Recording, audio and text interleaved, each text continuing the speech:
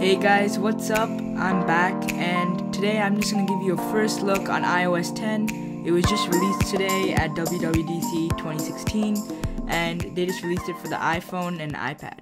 So iOS 10 has a bunch of different redesigns and new features just to make iOS better, as they always do. So starting off, the notifications on the lock screen have been redesigned, and now you can swipe to the left to bring up the camera, which is pretty accessible and convenient for many people. Moving on, the control center has been redesigned too, with some blue icons and just a little more flat look.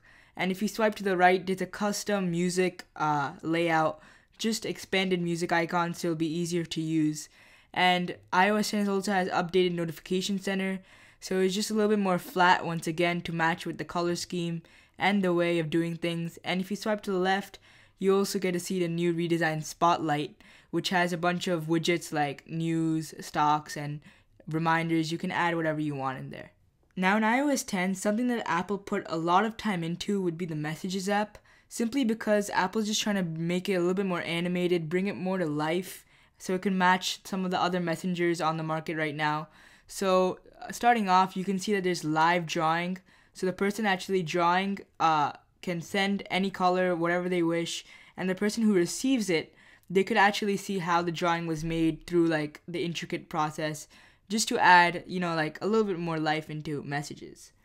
So moving on, you can also emojify any text simply by just clicking the emoji button, and it'll show you whatever words could be emojified. So I think this is really cool, and it basically adds a different